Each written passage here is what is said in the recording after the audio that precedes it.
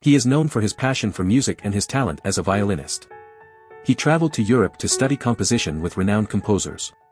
His name is John Laurence Seymour.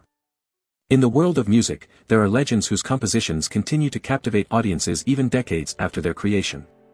One such legend is John Laurence Seymour, a remarkable composer and violinist whose talent knew no bounds. Born on January 18, 1893, in Los Angeles, California, Seymour's musical journey began at a young age. Growing up in Sacramento, he attended Polytechnic High and later graduated from the University of California, Berkeley, in 1917 with a degree in letters and sciences. It was during his time at Berkeley that Seymour's passion for music flourished, leading him to become a member of the prestigious Phi Beta Kappa Society. But it wasn't just his academic achievements that set Seymour apart, it was his unwavering dedication to his craft. In 1922, he embarked on a journey to Europe, seeking to further hone his musical skills.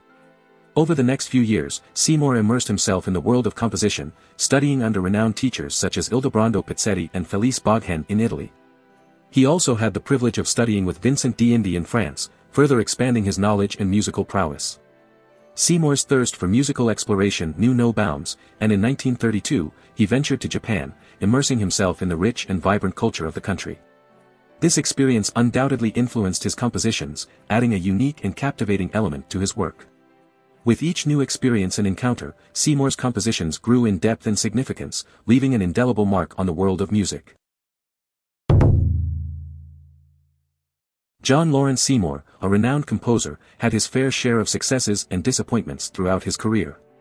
One of his greatest achievements came with his opera, In the Pasha's Garden, which earned him the prestigious Biffon Memorial Medal Award.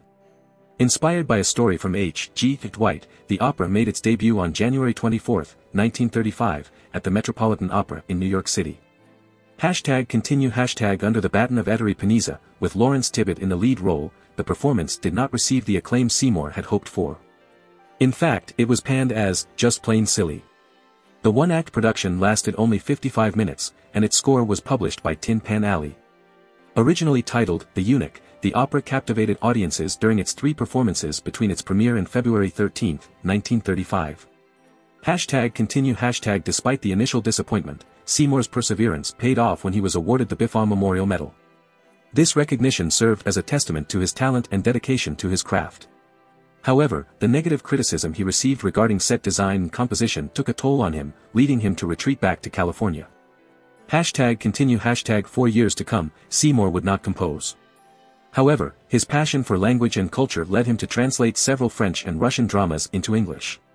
It was during this time that he wrote another opera, Olanta, El Jifkala, which garnered awards in the cultural division of the Bolivarian Games in La Paz in 1977. These accomplishments showcased Seymour's versatile skills as a composer and linguist, leaving a lasting legacy in the world of music. Do you want to explore more composers? Who do you want to see featured next? Subscribe and leave a comment below to let me know. I'll see you in the next video.